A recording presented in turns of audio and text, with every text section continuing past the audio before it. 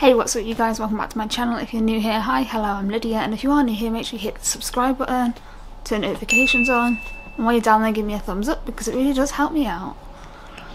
Today we're talking about the differences between schizophrenia and schizoaffective disorder. Now, full disclosure, I have schizoaffective disorder. I've never been diagnosed with schizophrenia. I don't know 100% what that disorder is, so please bear with me. Anyway, let's get on with the video.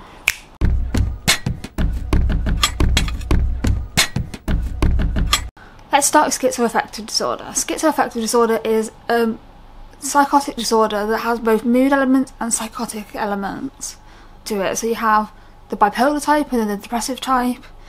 I'm bipolar type, where you get mania, hypermania, depression, and then on the psychotic side, I have hallucinations and delusions, paranoia. Basically, and schizophrenia is a psychotic disorder as well, but it does not have a mood element to it. So you just have psychotic features, which include paranoia, hallucinations, delusions, disorganized thinking, disorganized speech, and probably a lot of other symptoms that I don't know about.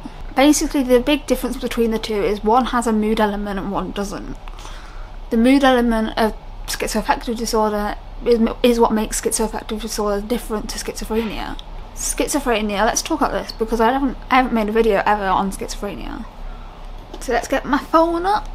Schizophrenia is a serious mental health condition that affects how people think, feel and behave. It may result in a mix of hallucinations, delusion, disorganized thinking and behaviour. Hallucinations involve seeing things, hearing voices that aren't observed by others. Let me correct that. Hallucinations are also tactile, taste, smell. So hallucinations have a wide spectrum. Personally for me, I struggle with visual hallucinations, auditory hallucinations and tactile hallucinations. The tactile hallucinations are some of the worst. I would not wish it on my worst enemy. Schizophrenia is a mental illness that affects the way you think, feel and behave. It affects 1 in every 100 people. Schizophrenia may develop in early adulthood. There are different types of schizophrenia.